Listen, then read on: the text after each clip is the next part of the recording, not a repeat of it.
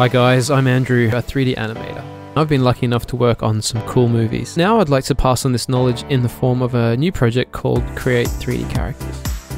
The website's here to teach you the entire 3D character pipeline, from modeling through to rigging, animation, lighting, and compositing. So to celebrate that the site's gone live, here's a free 1-hour class covering the Animator's tool, Maya's Graph Editor. This free page has been created to learn the functionality of the graph editor easily and quickly. It's a foundational page which will teach you all the functionality of function curves in Maya. In later classes, you'll see these tools put into context in real-life examples, and those classes will assume that you've got this knowledge covered.